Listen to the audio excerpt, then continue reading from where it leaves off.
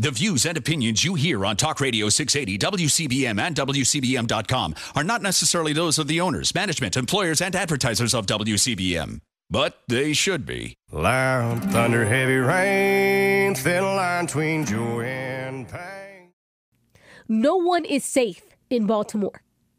People mistakenly believe the politicians are running the city. Let me tell you something. They are placeholders. The gangs are in charge. Just think about the fact that remember the movie The Wire? It exposed a lot of the corruption in Baltimore. And yet, even after the movie, after the series, the corruption continued. No one said, you know what, I think we've been ousted. It's now on HBO. Everybody's talking about it. We should probably stop wheeling and dealing. That didn't happen. If anything, things got worse, right? The Gun Trace Task Force, we saw that in the police department. Things got worse after the city was exposed. Think about that. So now the question is, do Baltimore residents, do they want public safety? Because I'm legitimately confused at this point. Here's what I would do if I were mayor right now. People always say, Kim, well, what's your solution? You have no solutions. You're always complaining. You're always whining on social media. I'll tell you what my solutions are. Here's the thing. I had solutions even when I ran for office. I had a whole platform. Nobody wanted to hear about them because I wasn't from here. But I had solutions. But I'll go ahead and give them to you again because now they've kind of changed. Now we have, within 2023, this year, students, kids being gunned down almost every other week. Kids under the age of 18. Now, first and foremost, I agree with Mayor Brandon Scott on the curfew. And for all the kids flashing guns and money on social media, including J-Rock's parents, you know what I would do? I would arrest them for child endangerment. Yes, I would.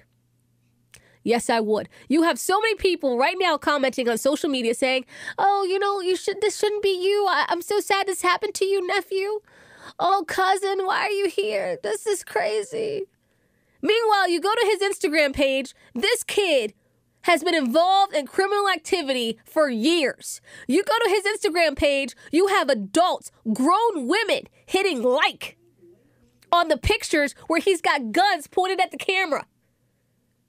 Are you kidding me? You're a grown woman hitting like on a 12-year-old holding a gun and gang signs? But you're shocked? You're absolutely shocked that this kid is now dead? You can't be serious. You're not a serious person. If we're all the drug lords recruiting these kids under 18, guess what I would do with you? I would charge you with human trafficking immediately. Immediately. Any of these kids that are with you, they've got your drugs on them. They got your guns on them. You're giving them money. I'm charging you. Human trafficking. Goodbye. And to kick things off, you know what I would do? I would bring in the National Guard for 60 days to start executing warrants and rounding these people up. We're down 600 officers short on patrol. It's a shame. It's sad. All these progressive policies have gotten us here. But guess what? Now you need somebody to get you out. But you have people like I said, Jay Miller. Oh, well, that's not a positive story. Let's do a positive story today. What are we going to put on the news? Something positive. As if we're ignoring reality, as if reality is going to somewhat disappear. It's not. It's not. And anyone here illegally? I know this is somewhat of a sanctuary city. Anyone here illegally? Sorry, but not sorry. Deported. Goodbye. Remember the kid that was shot at Patterson High School a couple weeks ago? Well, his gunman was at the Texas border trying to go over back into Mexico. Shouldn't have been here in the first place. We're not playing Sanctuary City anymore in Baltimore City.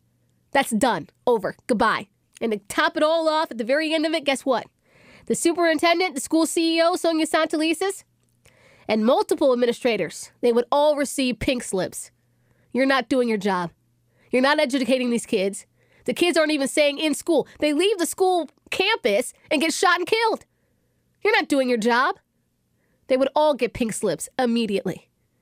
And that's just how I would kick things off. Talk Radio 680, WCBM.